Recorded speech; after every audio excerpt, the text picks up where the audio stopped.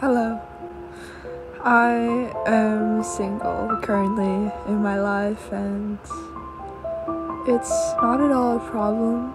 It's truly a gift.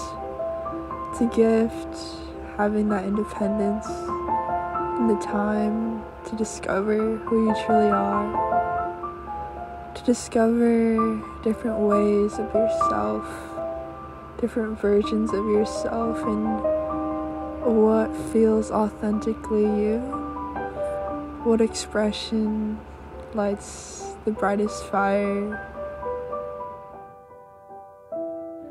and discovering what you're truly passionate about. Learning independence and not depending on anyone or anything, and letting that power rise from within, and truly feeling empowered and sexy in your own skin. Yeah, I ate shit there.